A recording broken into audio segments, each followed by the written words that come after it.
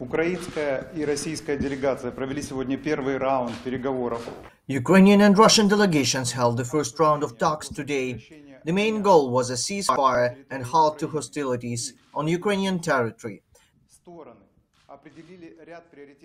The parties identified a number of priority topics on which certain decisions were outlined. In order to ensure that these decisions receive the path of implementation, the parties are leaving for consultations in the capitals. The parties discussed the possibility of a second round of negotiations in the nearest future.